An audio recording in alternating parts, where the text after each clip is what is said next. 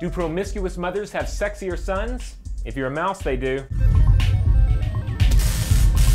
If you want to understand how nurture and nature play tug of war with our identities, all you have to do is look at the world of mice. In a new study from the University of Utah, mother mice who competed for mates in a promiscuous environment went on to have sexier sons. And now I know what you're wondering, what constitutes a sexy male mouse? Well, as mice frolic in a world of pheromones, the sexy male mice are the ones pumping out 31% more of those irresistible urinary proteins. In a separate study, the same researchers found that these super sexy mice also live shorter lives due to the energy required to produce all of those sexy pheromones. In fact, only 48% of the sexy lads lived to the end of the experiment, compared with 80% of the mice whose parents lived monogamous lives. See, our genes provide us with a set number of possible traits, and then factors such as diet, stress, and the world around us dictate which traits turn on and which traits turn off, much like the realism settings in a flight simulator game. What this study shows us is that a promiscuous environment for the mother mouse triggered features in her offspring to help ensure mating success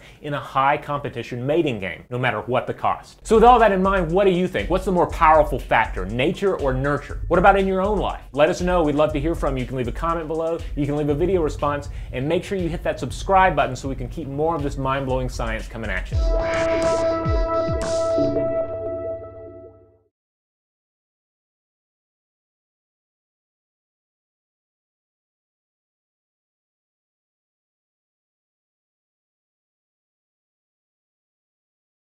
So with all that in mind, what do you think? What's the more powerful factor, nature or nurture? What about in your own life? Be sure to check us out on Facebook and Twitter, as well as our homepage, StuffToBlowYourMind.com.